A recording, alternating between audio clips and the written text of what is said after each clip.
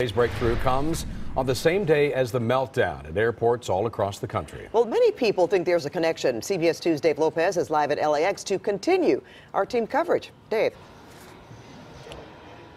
Well, some of the people we talked to says it was not a coincidence. The slowdown by the air traffic controllers was a real wake-up call in the White House. There were a lot of strategic meetings during the week. They were being told what could happen if this day occurred.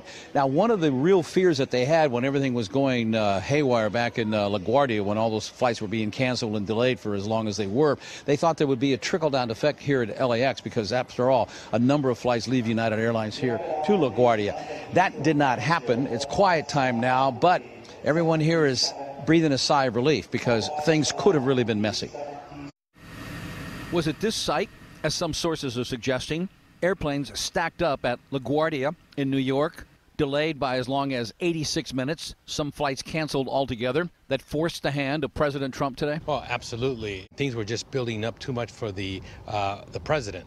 The number one thing he still has on his side is an economy, and he was beginning to negatively impact it. Fernando Guerra, political expert who teaches at Loyola Marymount University. He was beginning to lose support little by little, and not only that, the most important thing is that there could have been an accident, a crisis, and it would have all been blamed on him. At LaGuardia and other airports back east, in Philadelphia, Atlanta, and Orlando, air traffic controllers called in sick by the dozens, causing safety concerns and thus the reason for all the delays. United, which has frequent flights to and from New York out of LAX, had no delays or cancellations. Flight 6912 is now boarding. And there was a full contingent of TSA agents at LAX, despite the fact that tomorrow would be their second missed paycheck. We've been very, very blessed here. You know, I have an extremely strong leadership team, keeps our officers very focused. And showing up for work.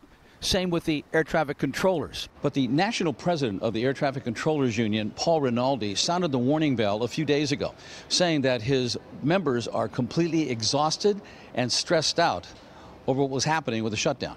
And this from the Flight Attendants Union. This is exactly what the aviation unions have been warning would happen. Do we have your attention now, Leader McConnell? This shutdown must end immediately. And reaction at LAX when President Trump announced the shutdown was over.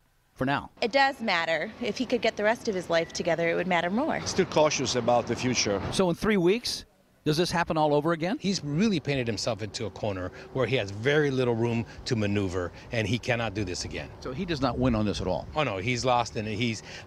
I'm sure he got tired of winning at one point. He's going to get tired of losing. So at the two control towers here at LAX, that's one of them right there. It is back to normal. Of course, it was never not normal except for the fact that the men and women were not being paid. So how close did the trickle-down effect come here? We'll never know. We do know that at least for the next 3 weeks, they're on the job, they're getting paid. And then, reporting live from LAX, I'm Dave Lopez, CBS 2 News.